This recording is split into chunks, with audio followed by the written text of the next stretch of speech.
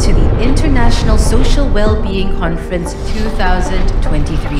On behalf of the organizing committee, we hope that the upcoming 2 days will provide you with valuable insights, inspiring ideas, and effective solutions. Most importantly, we wish for your time here to be productive and rewarding.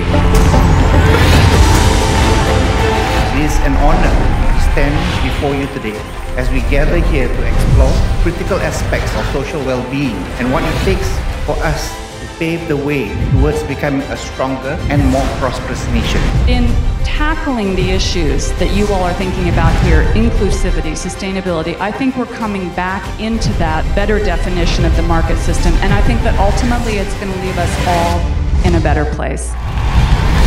We are responsible, and I think we have the solutions. We just need to come together. We need to agree this is the problem we all need to tackle, irrespective of whatever background we come from. These shocks change people's views and trust of the system because they do not feel the system is taking care of them. But social protection provides. It's a sign from the government that we care about every individual in our society. Move towards that. It's something you can be proud of, something you enjoy riding in, right? That is going to give you a really good ride. If you think it's a bit too much for you at the moment, the Rolls-Royce system, you can't afford it, how about the Toyota?